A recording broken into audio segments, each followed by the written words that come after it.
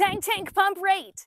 Hey guys, it's Nurse Gwenny. Tank pump rate is a little memory tool that I use to help me when my patient is hypoperfused or they're not adequately delivering oxygen to the tissue with their blood flow. So tank pump rate, that first tank, we want to fill the tank so you can give the patient a fluid bolus. And if that doesn't work, or if their tank was already full, you can go to the next tank and shrink the tank. You can use vasopressors to help shrink the vasculature to make the tank smaller.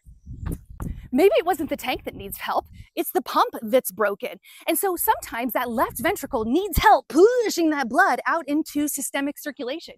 We could do this with medications like dobutamine or milrinone, something that's a positive inotrope to help strengthen the contraction of that left ventricle and push it out into systemic circulation. Sometimes the drugs don't work and we have to turn to mechanical support like an impella to help move that blood forward.